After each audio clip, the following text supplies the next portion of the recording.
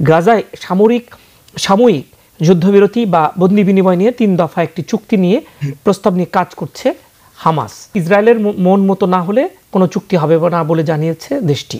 প্যালেস্টাইনকে রাষ্ট্র হিসেবে স্বীকৃতি দেওয়ার একটা আভাস দিয়েছে ব্রিটেন। গাজায় সাময়িক যুদ্ধবিরতি বা বন্দি বিনিময় নিয়ে 3 দফা একটি চুক্তি নিয়ে প্রস্তাব নিয়ে কাজ করছে হামাস। তবে ইসরায়েলের মন মতো না হলে কোনো চুক্তি হবে না বলে জানিয়েছে দেশটি। এদিকে প্যালেস্টাইনকে রাষ্ট্র হিসেবে স্বীকৃতি দেওয়ার একটা আভাস দিয়েছে ব্রিটেন। দেশটির পররাষ্ট্রমন্ত্রী ডেভিড ক্যামেরনের মতে দ্বিরাষ্ট্র নীতির মাধ্যমে সমস্যা সমাধান সম্ভব। এতে করে প্যালেস্টাইন ও ইসরায়েল 2 রাষ্ট্র হিসেবে নিজেদের সমস্যা সমাধান করতে পারবে তার মতে। অন্যদিকে আমেরিকায় বাইডেন সরকারকে জাতিসংঘ তহবিলের সাহায্য অব্যাহত রাখতে আহ্বান জানিয়েছেন একাধিক আইন প্রণেতা ও অধিকার কর্মী। জাতিসংঘের relief and works agency for Palestine refugees কর্মীদের হামাসের সাথে জড়িত থাকার অভিযোগে কদিন আগে সাহায্য বন্ধ করে দেয় আমেরিকা।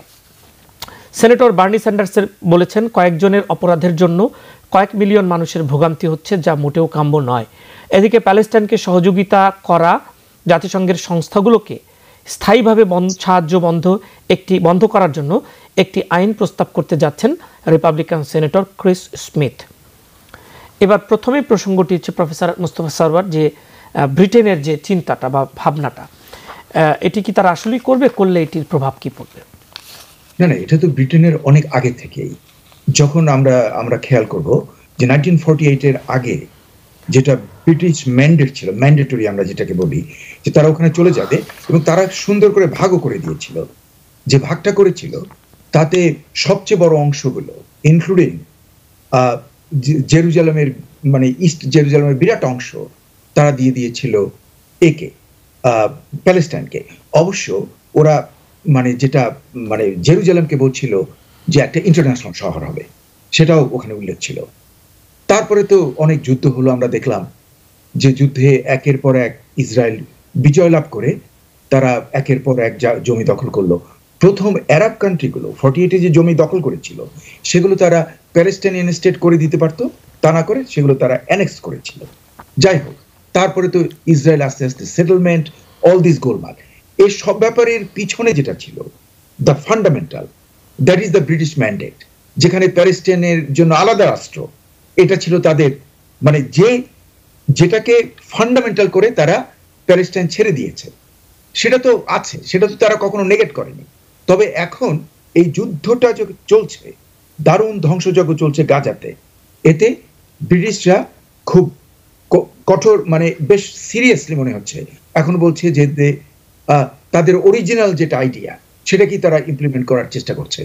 আর আমি বলবো যে যুক্তরাষ্ট্র কিন্তু 2 স্টেট পলিসিতে সবসময় সে মেনে চলেছে।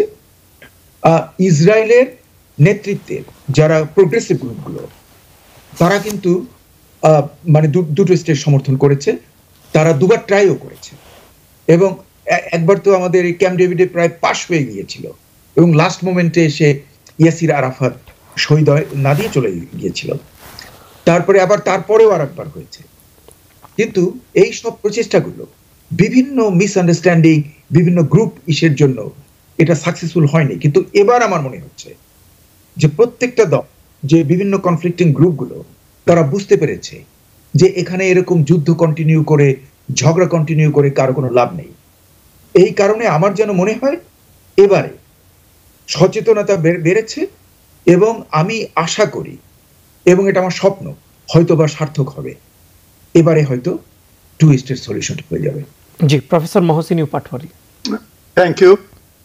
এই যে গাজার যে অফারটা, সমস্ত ওয়ার্ল্ডকে টেক করেছেন, পার্টিকুলারলি সোশ্যাল মিডিয়া, এবং এটা মানুষ আরো এসব জানতে পেরেছে, বিশেষ করে আমেরিকানরা যে এটা হয়েছে anti war. 30% of the American believe that গাজাতে genocide, এটা একটা। 2 নম্বর হলো এটা যে মিডল ইস্টের লোকদেরকে ইউনাইট করে ফেলেছে, এটা ইউনাইটেড স্টেটসের ইন্টারেস্টের বাইরে।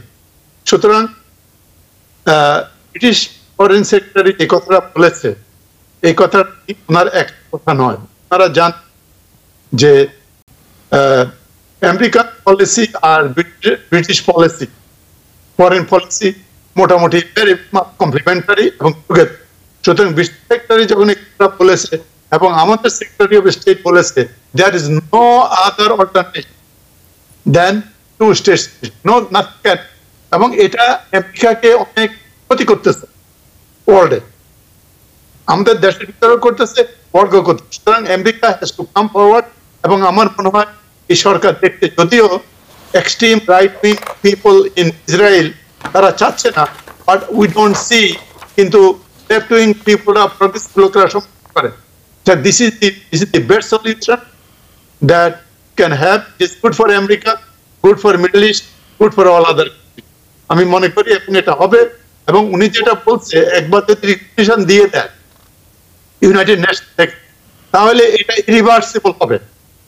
যে ইসরায়েলের যে একটা রাইটিস্ট গ্রুপটা বলে যে আমরা এটা মানি না, প্রাইম মিনিস্টার নেতানিয়াহু বলেছে সে টু স্টেট মানে ওটাতে আর যেতে পারবে না। আমার মনে হয় ওইদিকে কিন্তু পৃথিবী এগোচ্ছে, ওইদিকে আমেরিকা এগোচ্ছে, ওইদিকে ব্রিটিশ এগোচ্ছে। এটা আমাদের জন্য এটা ভালো। ধন্যবাদ আপনাকে।